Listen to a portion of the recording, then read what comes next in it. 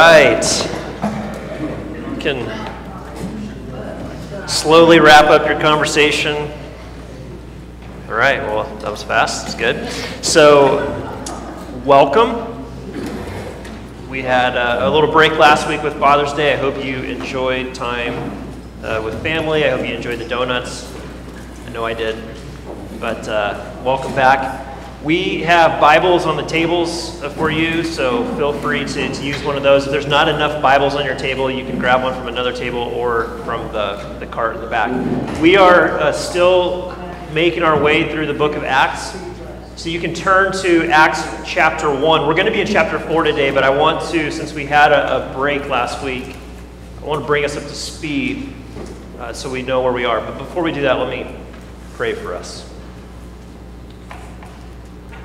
Father Almighty, we thank you for this day that you have safely brought us into. We thank you that we can gather together here as your people. We thank you that you have spoken to us through your Son, Jesus Christ. We thank you for his life, death, and resurrection. We thank you, Lord, that by the working of your Holy Spirit and your apostles, that you called and set apart, that they wrote down these words and recorded these events as eyewitnesses. And we thank you that we can be here thousands of years after these events, looking at them and seeing how you still are a God who works. And so despite or regardless of how we're coming into today, Lord, whether we've had a great week or we've had a horrible week, whatever anxieties or fears or joys that we may be facing or feeling right now, Lord, I pray that you would help us to settle in and hear you speak through your word. And may all we do here today, both here in this time and also in our time of worship, be pleasing to you. Through Jesus, amen. All right, so Acts 1 through 4 in 2 minutes. So first of all, Acts chapter 1, if you recall, Jesus is, well, first of all, remember that Acts is volume 2 of Luke's, I want to say trilogy because I love trilogies, but I don't know what you call 2 volumes. It's not a trilogy. But Acts 2 volumes. So his first is obviously the gospel that he writes, recording and walking in the footsteps and in the life of Jesus. So in Luke, we follow Jesus' life. In Acts, in many ways, we follow the life of the church as Jesus, through his Spirit, his emissary, leads the church out into the world. So we follow Jesus through Luke, and then in Acts we start to follow the church as Jesus goes with us into the world. And we've talked a lot about how in Acts chapter 1 you have these circles that kind of go out. You have Jerusalem and Judea, then Samaria, then to the ends of the earth. That's the promise that Jesus gives. And so in Acts chapter 1, remember, before Jesus ascends, he gives 2 promises to his disciples. He says, first of all, I'm going to send the Holy Spirit, who he had been talking about even before his crucifixion. You can go to John chapter 13 through 17 and read that account where Jesus is constantly talking to his disciples about the Helper, the Holy Spirit that he's going to send. And right before he ascends in Acts chapter 1, he says, I'm going to send the Holy Spirit, who's going to come and give you power. That's the first promise. And the second promise is you will then go and be my witnesses to Judea, Jerusalem, to Samaria, even to the ends of the earth. That's quite a promise. And then we see in Acts chapter 2 that promise was mostly, it was fulfilled, and there's sort of an already not yetness to the witness part, because we're still today witnessing to Jesus by the power of the Holy Spirit. But in Acts chapter 2, we have Pentecost, and we looked at that for a couple of weeks, if you recall, where the Holy Spirit comes upon the people, and Peter stands up and he gives a bold sermon explaining to them that this is in fulfillment of Old Testament scriptures.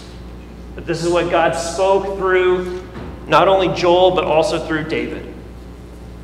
And in Acts chapter 2, we have the fulfillment of those 2 promises. We have the Holy Spirit sent, comes upon his apostles, and then they go out and they begin witnessing. Peter, the one who denied Jesus 3 times, is now the one who's taking the lead, leading the charge and speaking boldly as a witness to Jesus. And the only explanation that I can come up with is God fulfilled his promise, giving his Holy Spirit to help him do that.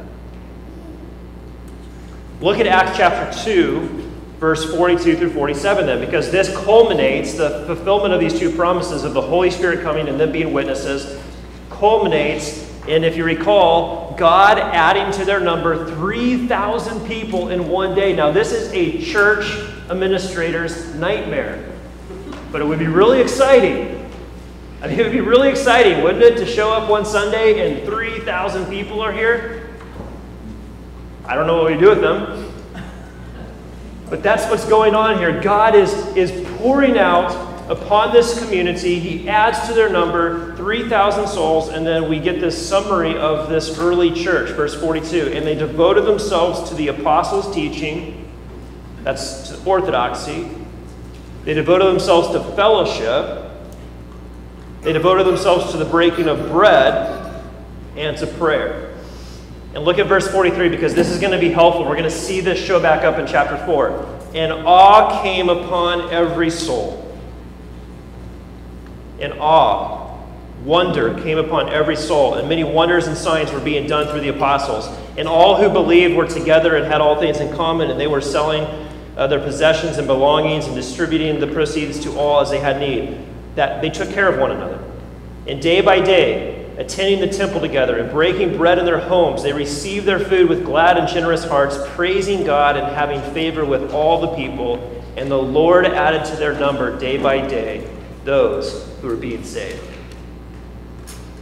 So that's the summary of this early church being formed, because God fulfilled the promise, Jesus fulfilled his promise, sent the Spirit, they were witnesses. God added to their numbers.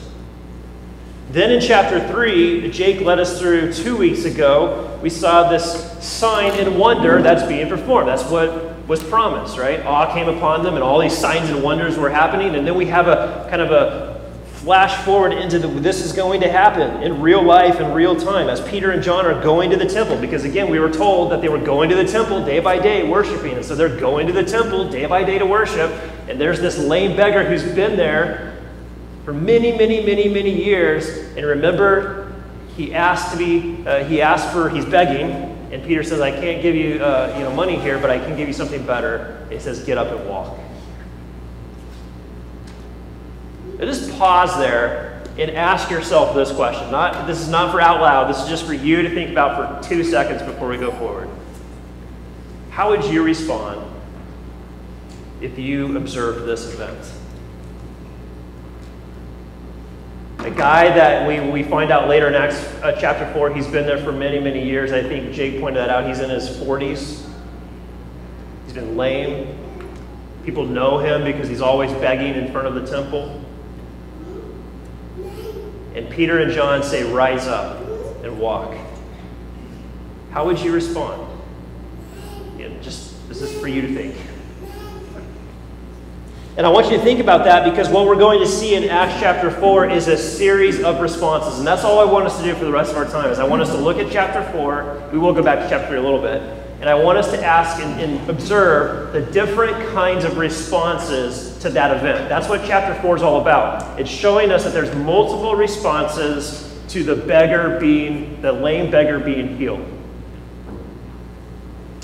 I'm going to read not all of chapter 4, but I'm going to read chapter 4, 1 through 22, and then we're going to talk about these responses. And as we go through, be asking yourself, observe, what are the responses to that event? Because that's what chapter 4 is all about.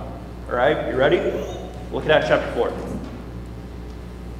And as they were speaking, that is Peter and John, as they were speaking to the people, the priest and the captain of the temple and the Sadducees came upon them, greatly annoyed, because they were teaching the people and proclaiming in Jesus the resurrection from the dead. And they arrested them and put them in custody until the next day, for it was already evening.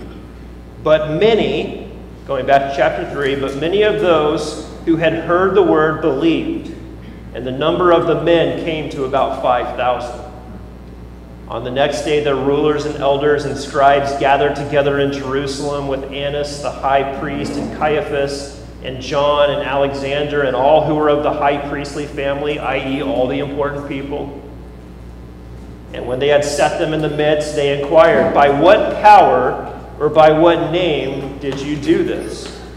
Then Peter, filled with the Holy Spirit, said to them, "Rulers of the people and elders, if we are being examined today concerning a good deed done to a crippled man, by what means this man has been healed, let it be known to all of you and to all the people of Israel that by the name of Jesus Christ of Nazareth, whom you crucified, whom God raised from the dead, by him this man is standing before you well.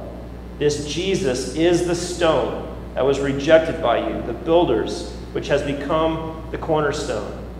And there is salvation in no one else, for there is no other name under heaven given among men by which we must be saved." Now when they saw the boldness of Peter and John and perceived that they were uneducated, common men, they were astonished, and they recognized that they had been with Jesus. But seeing the man who was healed standing beside them, they had nothing to say in opposition. But when they had commanded them to leave the council, they conferred with one another, saying, "What shall we do with these men? For that a notable sign has been performed through them is evident to all the inhabitants of Jerusalem, and we cannot deny it.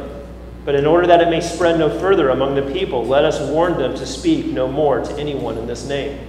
So they called them and charged them not to speak or teach at all in the name of Jesus. But Peter and John answered them, "Whether it is right in the sight of God to listen to you rather than to God, you must be judge. For we cannot but speak of what we have seen and heard." And when they had further threatened them, they let them go, finding no way to punish them because of the people, for all were praising God for what had happened. For the man on whom this sign of healing was performed was more than 40 years old. So different responses. The first group of people that I want us to see in their response are the people's response. We actually have to go back into chapter 3. So flip over to chapter 3, look at verse 8, is where we'll pick up. So the lame beggar, this crippled man who's older than 40 years old, so he's been in this state for a long time. Everybody knows who he is. He's just been healed. There's no denying that. And this is what we see in verse 8 of chapter 3. And leaping up, it's not just he didn't just stagger up. He leaps up. And leaping up, he stood and he began to walk. And he entered the temple with them, walking and leaping and praising God. Now that's a response, right? He's thankful.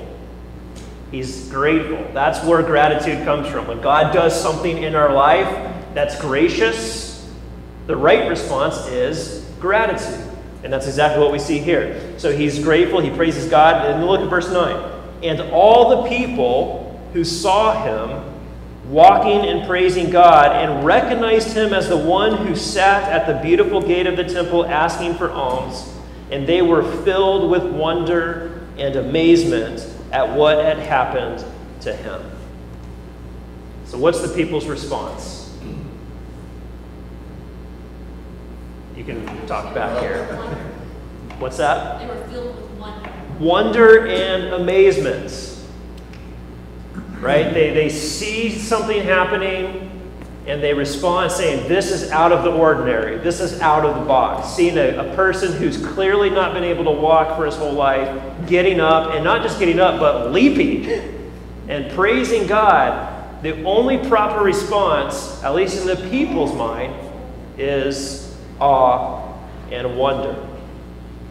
Then look down at verse 4. There's another note that Luke makes for us about the people, this general group of people that responds with awe and wonder. Verse 4 of chapter 4. But many of those, referring back to that group of people, many of those who had heard the word believed, and the number of men came to about 5,000. Because remember, after Peter and John, they say, get up and walk. The guy gets up, he leaps, he's praising the Lord. The people are amazed and in wonder. And then we read the rest of chapter 3. Peter then explains to them what's going on. Right? This is God doing this. This is what God has promised to do through his Messiah. He's the one that's active and powerful and working. And so that's the word he's proclaiming. And then in chapter 4, verse 4, we read again that those people who heard the word, they believed. So awe and amazement, then they hear the word, and then they respond with belief and trust that this word is true. So that's the process of the people. And it's amazing to me because as I was reading this week, and This is why I ask the same question, is how do I respond when I see God doing something amazing around me? Do I respond with the same kind of wonder? And if you take time to notice, and I don't do this enough, even though we do live in a broken world, there's no doubt about that. We also live in a world that has so much wonder about it, so much beauty about it. And it's really easy to go through life, and again, I'm speaking, this is autobiographical. I don't know if this is rings true for you, but it's easy to go through life with sort of blinders on. Like, I just got to get to my next thing that I'm doing, just got to get through next week, just got to get to my vacation, just got to get to the next thing I have to prepare for, just got to get this thing done. And it's easy to go through life in blinders, and then what makes it worse is then we go to our phones that constantly have notifications saying, well, this is happening in the world, and this is happening in the world, and it's always negative, right? It's like, there's got to be some good things happening in the world, but it's always the notifications that everybody clicks on is the negative things, and then you just keep going through. And if that's how you live your life, even as a Christian, it's easy to get worn down and to just start thinking that everything's just winding down, flushing down the toilet.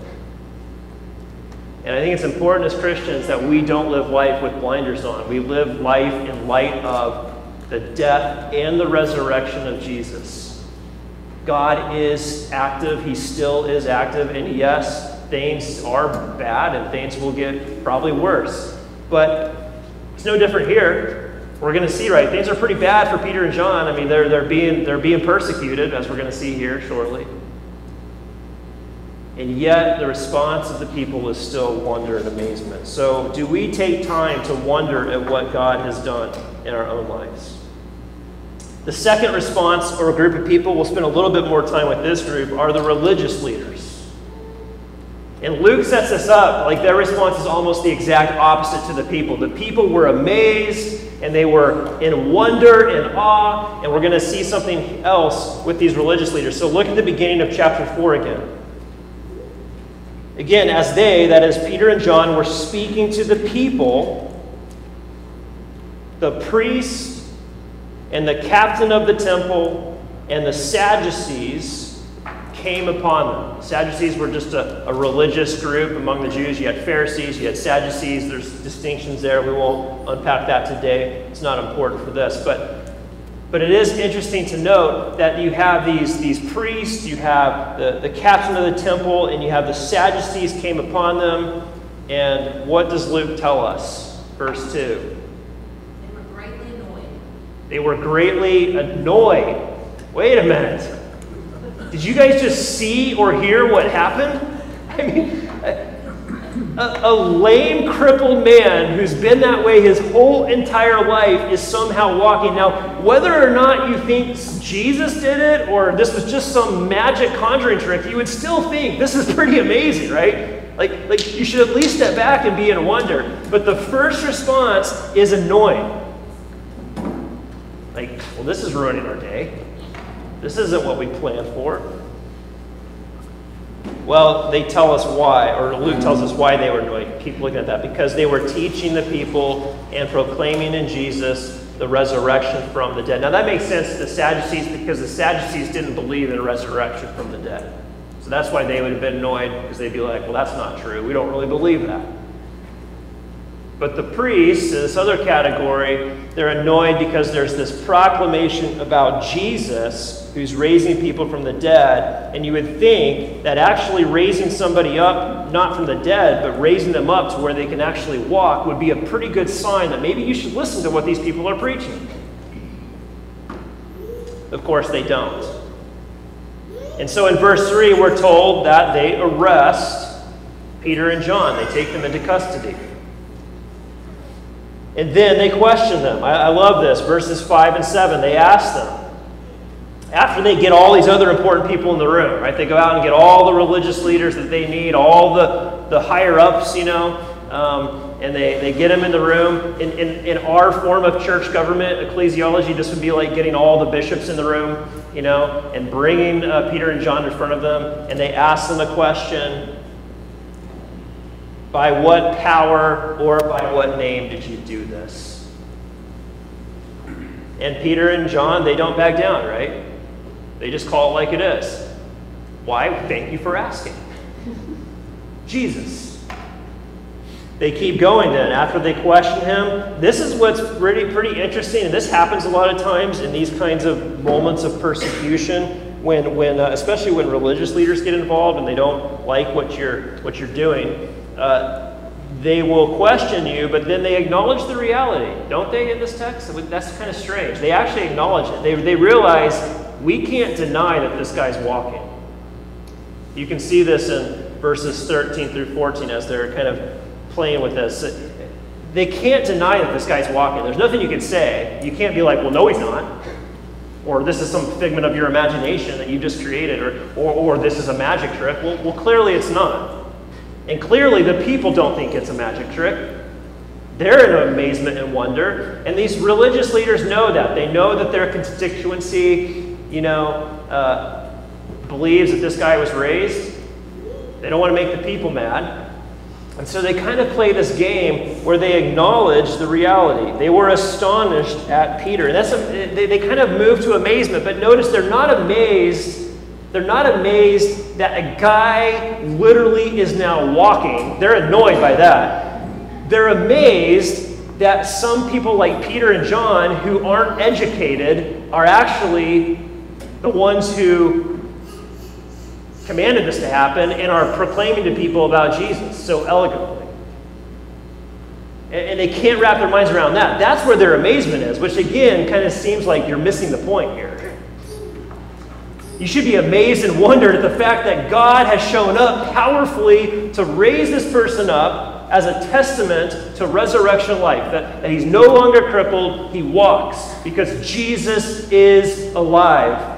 And instead, they focused on the words of the people of Peter and John and said, wow, isn't it amazing that these guys are uneducated? I mean, we have all the seminary degrees and education here. I mean, we're the ones that get to wear the cassock. They didn't wear cassocks, but we're the ones that have it all. Like this is amazing. Like that they're actually the ones that are proclaiming these words. But this amazement, is we find out, is not genuine amazement, not like the people who are in awe and wonder over a work of God through Jesus.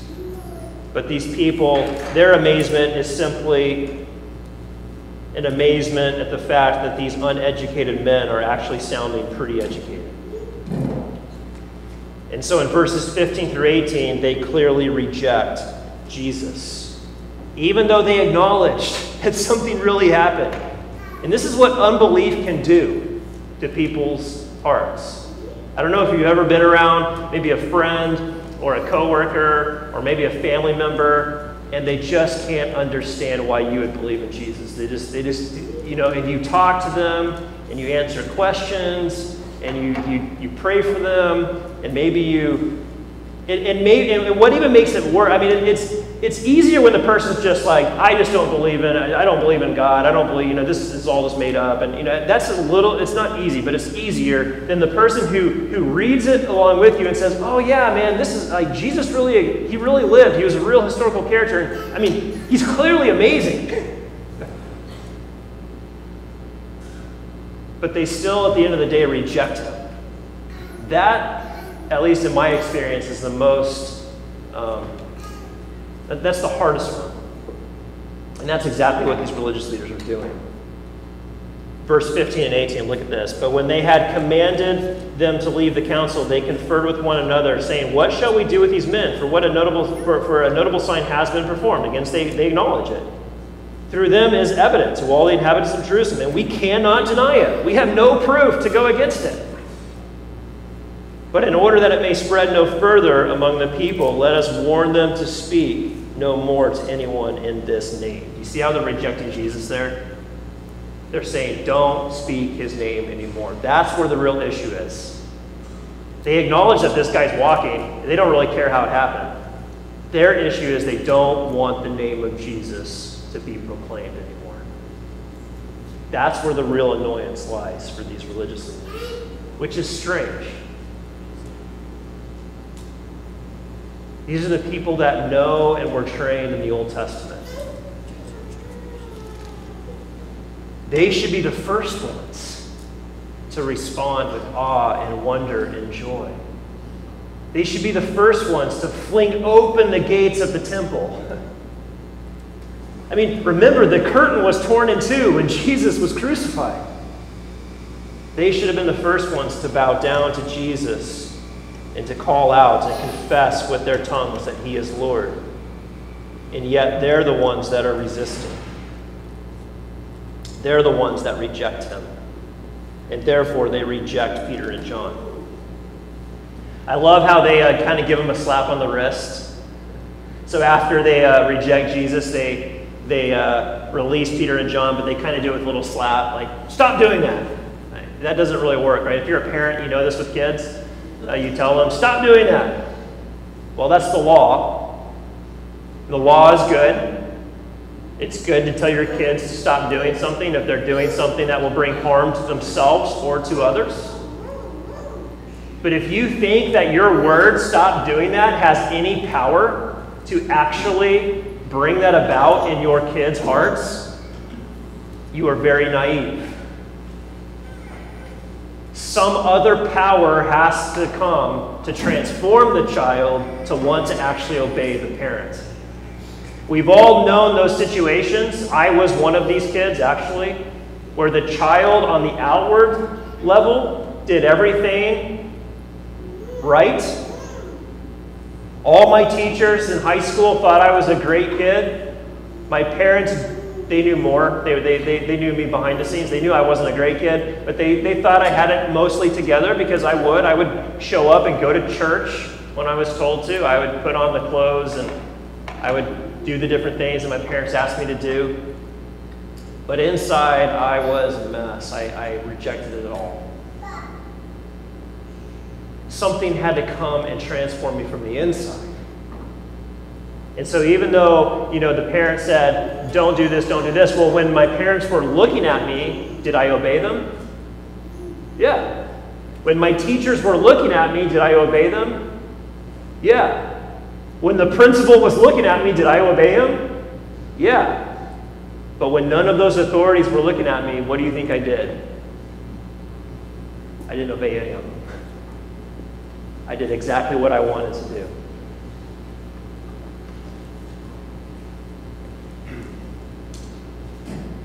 I think as I reflected upon this, where the first group of people, I think the application was the question, do we wonder when God does wonderful things? As the church, we should ask that question regularly. Do we wonder at the wonderful things that God does? But this group of people, the religious leaders, I think the application to our hearts is that we should beware of religion for religion's sake. Religion is not bad, but religion is bad when it becomes primary. When religion becomes the thing that we want to ensure stays the same, even to the point where God can't even break through. You remember the account in Revelation 3 where Jesus, he comes up to, I can't remember which church it is. I think it's the church of Laodicea. And John tells us in his apocalypse that Jesus is knocking at the door. And through, some people that has been interpreted as he's knocking on the door of our hearts. And, you could go there. I don't think that's what is in mind in that text. I don't think that's necessarily a wrong approach. And so I don't want to discount, the great work of Billy Graham and others who have used it in that way. But I think in the context, what Jesus is actually knocking on? The one who walks among the lampstands? He's knocking on the door of the church. He's saying, hey, you guys are all in your building and you're worshiping me, but nobody's actually invited the one you're worshiping. And he's knocking on the door saying, let me in. And if you let me in, I will come and I will dwell with you. That's the promise. I had this experience with a church that I served. I was starting seminary in Jackson, Mississippi. And it was talking about a cultural experience, a kid who grew up in the West, coming from Colorado. And now I'm in this very formal Presbyterian, the Associate Reformed Presbyterian. I didn't even know that existed. Presbyterians have all kinds of branches. This was the Associate Reformed Presbytery, and I was serving there. The pastor was amazingly faithful. His name was Charlie Carlberg. He is now an Anglican priest in South Carolina. But Charlie, he's just a good old Southern boy, but he was faithful to the Word. He loved Jesus, and he loved this little church, but this church was dead. I don't mean just numerically dead, but it was dead. There was some faithful people in the church. I remember Lois. She was a faithful lady. She ran VBS, and I remember when I was assigned, I was a student assistant, and I was assigned to help her with VBS, and I went around the neighborhood and put flyers out. She didn't know it.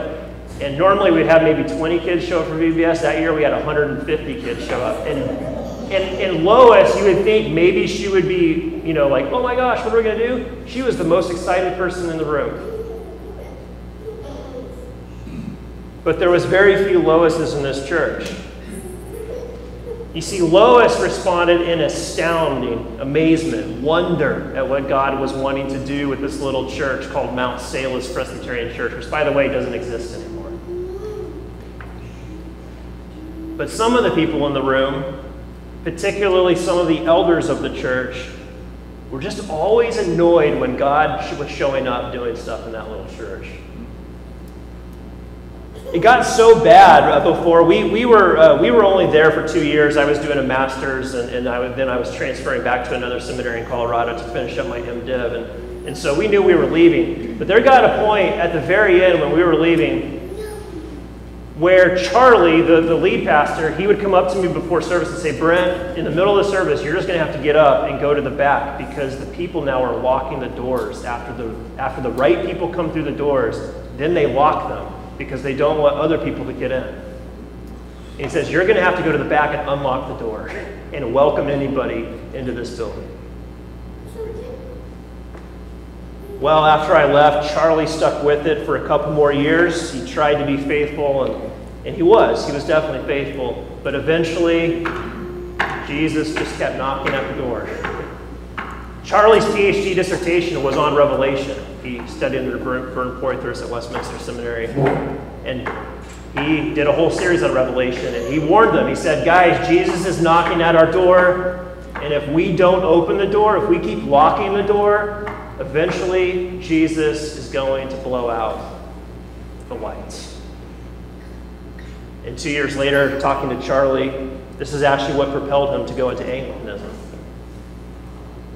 The door shut completely, and now that building is just an empty building. Beware of religion for religion's sake. I think one of the key indicators here is, are you a person who gets annoyed when God breaks through some of our expectations or our categories, or are you a person who is in wonder and astoundment? God was preparing me in that little church. I didn't know why at the time. I was like, I don't know why. This was the craziest experience I've ever had. I have lots of other stories, by the way, about that church. But he was preparing me for another church that he was calling me to lead. It was the first church that I was called to be a lead pastor. It was a little church. I've told stories about this church in the mountains of Colorado. Hot Sulphur Springs Community Church. And we walked into this church. A guy at seminary, he somehow twisted my arm to come up and preach one Sunday. And I said, sure. It's 2 hours away from Denver, so I drove up there with my family. We walked into this church. There was 5 people. And I was like, uh-oh.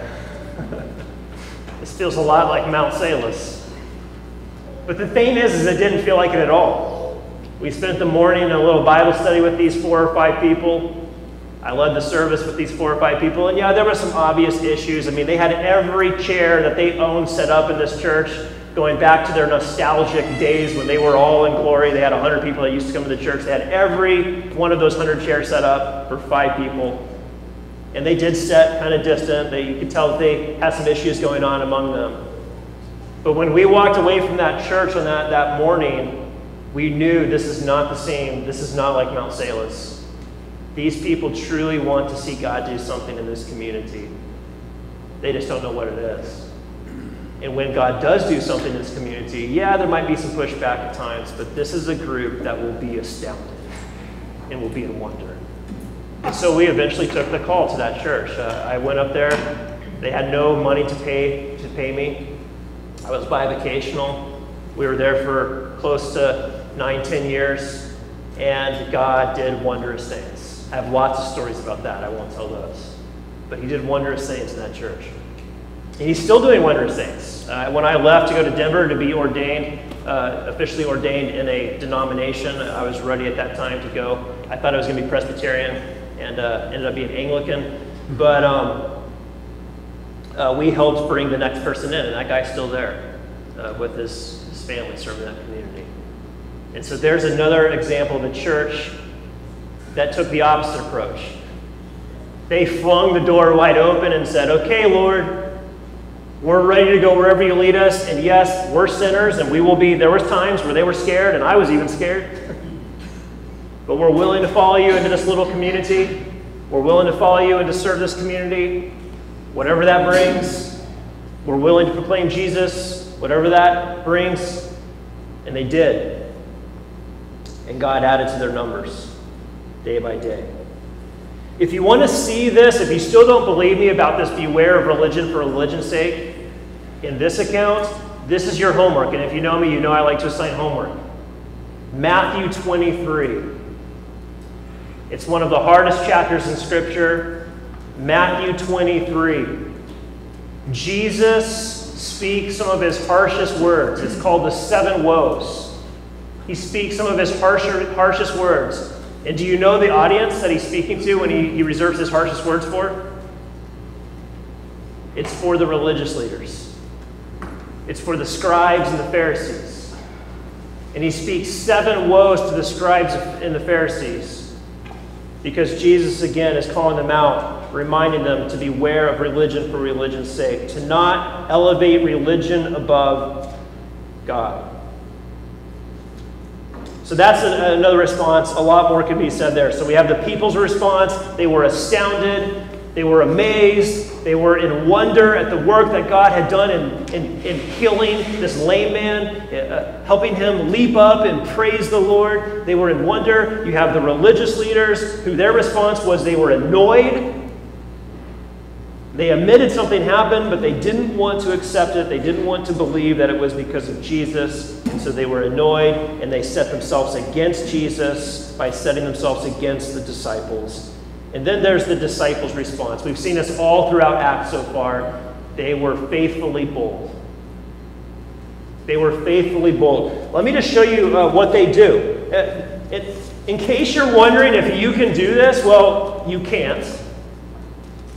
But the Holy Spirit working through you can enable you to do this. And it's really simple. I mean, we have evangelism programs where, I mean, they're good. The evangelism programs can be good because they can give you some tools. But it really is kind of simple.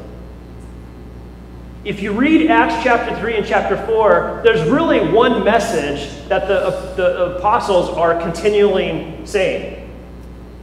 Jesus. It's all about it's Jesus. It's the typical Sunday school answer.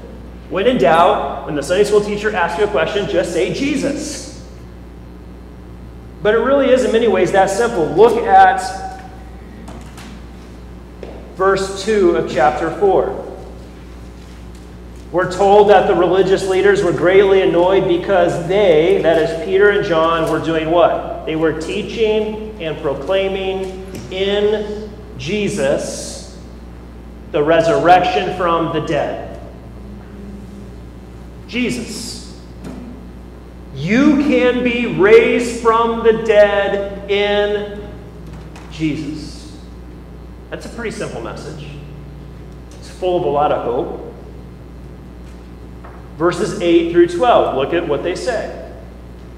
Then Peter, filled with the Holy Spirit. Remember, Peter's not doing this by himself. This is not Peter and all of his power and might and, education to be able to answer all these questions. No. Peter is filled with the Holy Spirit. He's no longer the Peter who's going to deny Jesus. He's Peter who is following Jesus faithfully and boldly because he's filled with the Holy Spirit. And he says to them, rulers of the people and elders, if we are being examined today concerning a good deed done to a crippled man, by what means this man has been healed, let it be known to all of you and to all the people of Israel that by the name of Jesus Christ of Nazareth, whom you crucified and God raised from the dead, by him, not by me, not by some magical word that I did, not because I'm some special guru who's been assigned to heal people or anything like that. No, no, no. It has nothing to do with me, but because of him. This Jesus is the stone. This is quoting Old Testament. This Jesus is the stone that was rejected by you, the builders, which has become the cornerstone. And there is salvation in no one else, for there is no other name under heaven given among men by which we must be saved. It's pretty simple. It's pretty clear. Look at verse 13. Now when they saw, this is the religious leaders, now when they saw the boldness of Peter and John and perceived that they were uneducated, common men, they were, and this is the place where they are astonished. Remember, they're not astonished by the guy getting healed, but they are astonished that these uneducated men are being so bold. But why? Look. And they recognized that they had been with who? Jesus. Verses 19 through 20. This is after the religious leaders, even though they admit that something really happened, they have no evidence to disprove that this man was healed. They can't bring up any argument against it, and yet they still reject Jesus. This is what Peter says. Verse 19, but Peter and John answered them. Oh, and this is when they also said, don't speak anymore in the name of Jesus. Stop it. Right? Stop it. Peter and John answered them, whether it is right in the sight of God to listen to you, rather than to God, you must judge, for we cannot but speak of what we have seen and heard. So again, they're saying, look, we know you guys are in the position of power as the religious authorities. You may think it's not right for us to be speaking the things we're speaking, but you know what? That's between you and God. We have to speak because this is what we've seen. This is what Jesus has done. And this is what Jesus continues to do. And so it's important to notice how really simple it is. They're just telling people about what Jesus has done in their lives and in the lives of the people around them. It really is that simple. And I'm struck by this because I think oftentimes we make this out to be much more complicated. We are called to simply share the message. That's it. And you don't have to be dressed up like me to share the message. You don't have to have a seminary degree. You don't have to have a title in front or behind your name. If you are a Christian, a follower of Christ, you have been given the Holy Spirit who dwells in you, and all you have to do is wherever he puts you and share the message. He will do the rest. Some people will respond in astonishment. Some people will respond in annoyance. We can't control people's responses. We can't make people be annoyed. We can't make people be astounded. That's their decision before God. We're called to simply share the message. The other thing I think is amazing about the disciples' response is at the end of this text. Well, not quite at the end because we're not finishing this chapter this week. But it's verse 23. I didn't read this earlier, but we're going to read it now. Look at verse 23. This is the second part of their response. So they get released. They kind of get the slap on the wrist. Peter and John said, nope, not going to stop speaking about Jesus. Going to continue doing that. And then listen, verse 23. When they were released, they went to their friends and reported what the chief priests and the elders had said to them. And when they heard it, they lifted their voices together to God, and they prayed. So this is their response. They go back, and they give a report, and they pray.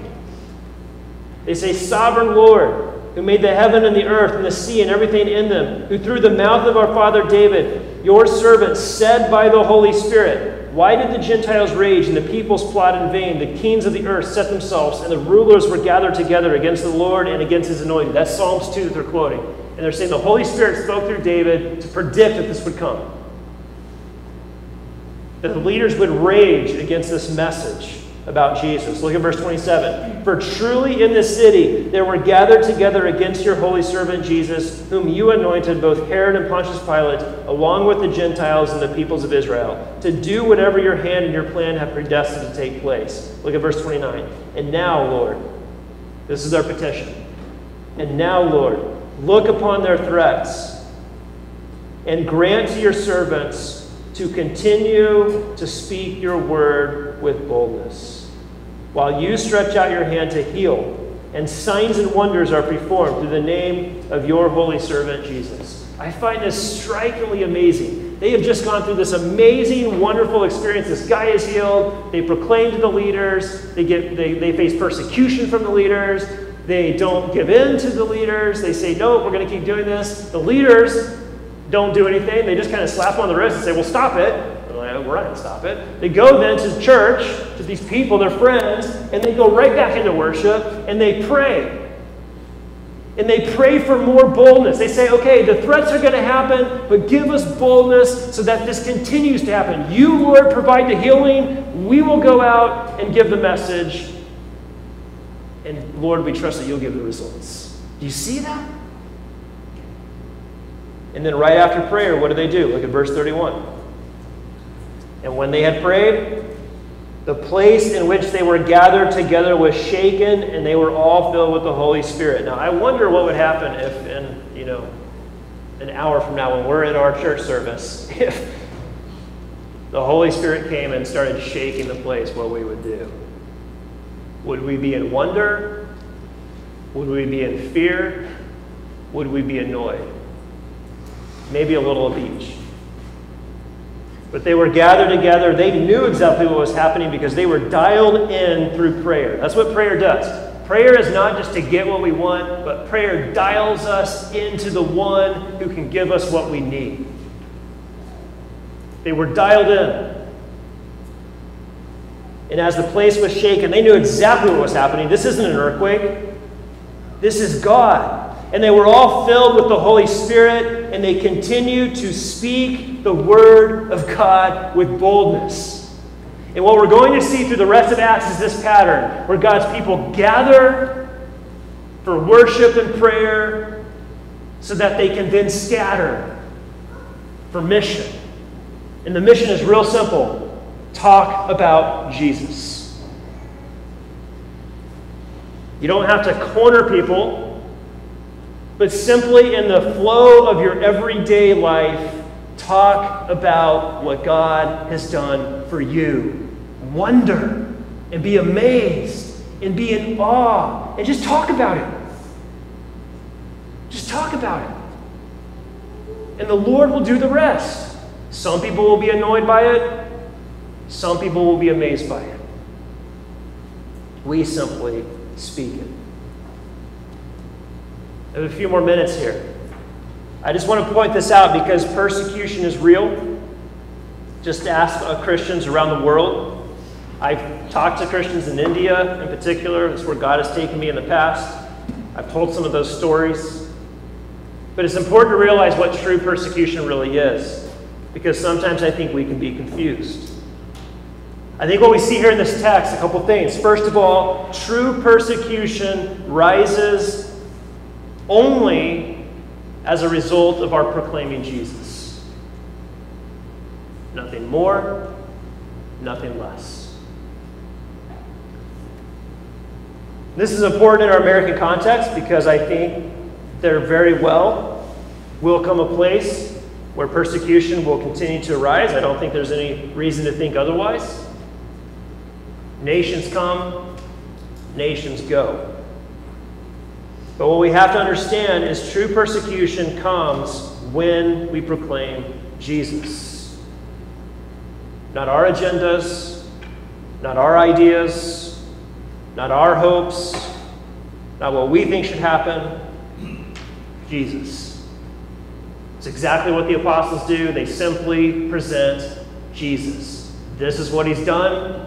This is what he's doing. This is what he says he will do. Take it or leave it. It's all about Jesus. And if you tell me I can't talk about Jesus, that's between you and God. I'm going to keep talking about Jesus. We will see that through the rest of the book of Acts. The second thing to realize about persecution, true persecution, is that it comes from all sides. It can come from within and from without. And oftentimes I think the best clue that somebody is really being persecuted is if they are being challenged by both people outside their tribe and people within their tribe. If you're only being challenged by people outside your tribe while everybody inside your tribe is saying, yeah, way to go, it's not real persecution. It might just be your message. But when Jesus is proclaimed as both Lord and Savior, and it's his message, not only will the world react and hate you, but oftentimes the world that resides in the church will react and hate you as well. Church history is a testament to this. This text is a testament to this. Where is all the persecution coming for Peter and John in this text? Is it coming from outside, from the world? This is where you're supposed to say something. No. It's coming from their tribe. It's coming from the religious leaders. It's coming from the higher-ups. That should cause us to pause. Jesus told a parable about the wheat and the tares. Not everybody who comes to church follows Jesus. Not everybody who goes to seminary follows Jesus. Not everybody who wears a cassock or an alb or a surplice, depending on your level of churchness, or a stole or a tippet or a chasuble or all the other things that I don't know what they call. I call them ponchos. Not everybody who dons these garments follows Jesus. And to think that that's the case is to be naive. Real persecution doesn't just come from the people out there, it also comes from the people within. That's why this word, I don't like the translation world for the Greek word cosmos, because cosmos, when we translate it as world, at least in my mind, I think the world, like out there, and then you have the church. That's not what cosmos is in the Greek. Cosmos is any system or idea or person or event or just anything that sets itself up against God. That's the world, cosmos. And that can exist out there, that can exist here, and that can exist here. We're called to crucify that, to die to that, so that we can then live to what God has for us. I could say so much more about this, and much more needs to be said, but again, this is where it is actually kind of encouraging. I mean, it's discouraging when you realize that, okay, maybe not everybody who comes to church is a Christian, but here's where it's actually encouraging, is the mission doesn't necessarily mean that everybody's called to go out and cross borders, right? Not everybody's called to go to Afghanistan or Africa or something like that. Not everybody's called to go and do work among the refugees, just 10 minutes from here. Not everybody's called to go and do Billy Graham stuff. Not everybody's called to go to the coffee shop and, have a conversation and in 5 minutes you have it to Jesus. We are all called to love our neighbors, and we are all called to proclaim the message of Jesus to the people around us. And I've heard story after story after story after story after story of faithful Christians walking with their fellow Christians, church members, having conversations about Jesus, telling about what Jesus has done in their life and in their friends' lives, and people who have been in the church their entire life getting to a place where they say, you know what, I just finally got it, and I just finally came to know Jesus. I've heard stories about pastors. There was one guy who was going through ordination,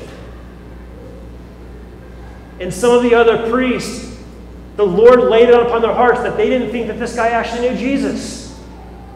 And they started talking about Jesus.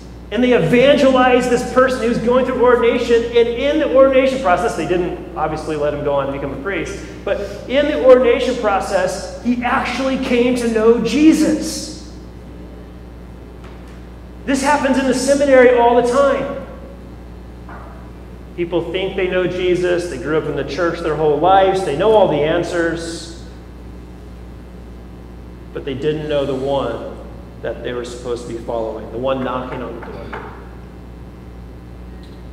And so really, mission is just simply talking about Jesus wherever he has you. And he may use you here at St. Andrews. There may be somebody that God brings your way here at St. Andrews, and your job, your mission is to simply love that person, talk about Jesus to that person, pray for that person, and who knows, maybe God will lead that person to come to know them finally and fully.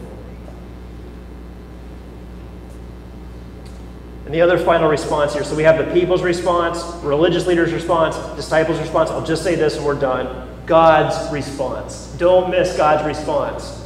In this text, Acts 4, the bottom line is this. God fills his people, he empowers his people, and he grows his people.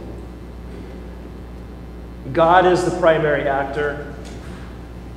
And so the question that I leave us with is this, as we go to worship.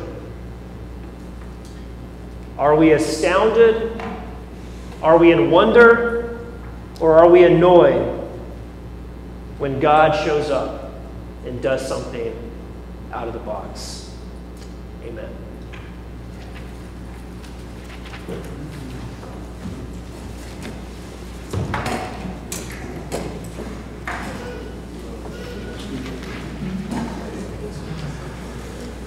Yeah.